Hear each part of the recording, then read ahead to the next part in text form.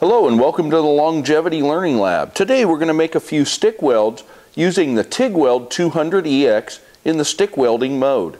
So in the stick welding mode it operates from 10 to 170 amps at a 25% duty cycle. So hang out for a few minutes and let's take a look at some of the welds that we can make using the Tigweld 200Ex in the stick welding mode. I set up a T-joint using two pieces of 3/16 thick 3/16L stainless steel plate.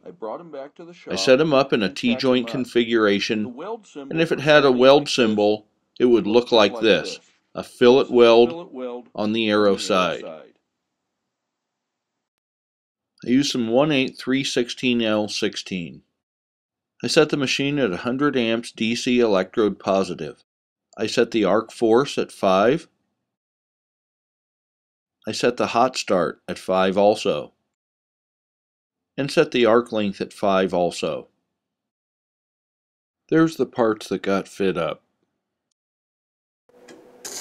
The stainless puddle is very fluid, so I want to make sure that I keep a short arc and a proper rod angle. So about 10 or 15 degrees in the direction of travel and about 45 degrees off of the horizontal plane. I want to keep a nice short arc and watch the upper edge to make sure that I don't get any undercut, which is real easy to do with this stainless stick electrode. The arc from the machine was very smooth and stable, and I kept the arc in there tight the duration of the joint. At the end, it just takes a quick snap of the wrist is all that's required to break the arc and to finish the weld.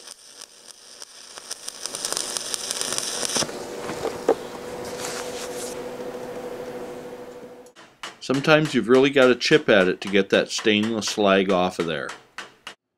Here's the completed weld.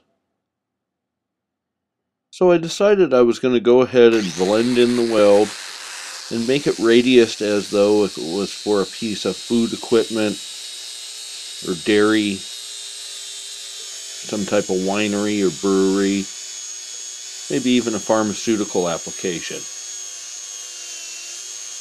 In setups like that, the weld has to be radiused and has to be blended in on stainless steel so that the equipment can be sanitized and cleaned up and sterilized at the end of the shift.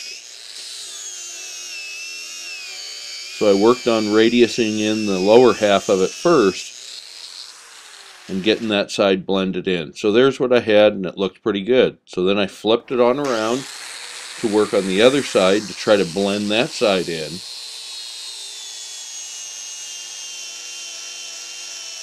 So once again, I'm paying attention to try to make sure that I get a good flush, clean radius into the weld, remove any kind of ripples, any kind of voids that are there. So it's important when we weld this up with the stick that we don't wiggle or leave any kind of irregularities or ripple in the surface of the weld, or it's very difficult to come along, or we've got to come back and patch up those spots, and it's not very easy and very consistent.